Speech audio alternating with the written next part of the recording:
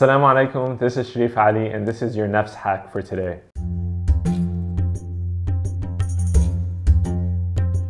Alhamdulillah, it's such a blessing that we're able to experience this month of Ramadan together. And one of the things that I'm constantly reminded by in this month of Ramadan, of course, amidst the amount of worship that we do, we cannot forget also that Ramadan goes beyond abstaining from food and drink and beyond these areas of worship, but also in how we conduct ourselves in our behaviors.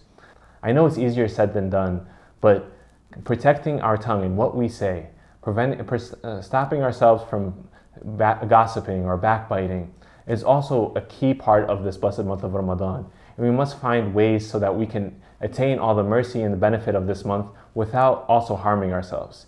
And I had a few suggestions on how we could prevent ourselves from falling into the traps of gossiping or backbiting or just speaking idly in ways that were not the best way and use of our time. Number one is keep yourself really busy, whether it's with ibadah, whether it's with work. Do something that will occupy your time in doing something that's good and beneficial.